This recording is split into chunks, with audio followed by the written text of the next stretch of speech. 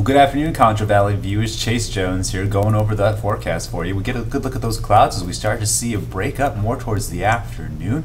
We'll get the sun kind of poking in and out of there, just trying to work its way through as those clouds burn off. But then seeing those temperatures quickly work their way up into the 80s, getting a good idea of those temperatures out there. Sterling City already sitting at 81. Still a little cooler off to the southeast. Roosevelt Junction and London still in those mid 70s. But then tonight we're going to make our way slowly down into the 70s and even touch it into those upper 40s tonight. Sunset sitting there about 8:02 with an opportunity for a few spotty rain showers here and there, but around midnight going to be sitting about a 71. Quickly working our way down into those upper 40s, 48 with those sustained winds 15 to 25, gusting up to 35 miles per hour in some areas. And then tomorrow really going to heat up around those mid 90s, and then still seeing those winds staying out of the southwest, giving us those breezier conditions. But I'll have that with your full forecast details on that at KSAN News at 10.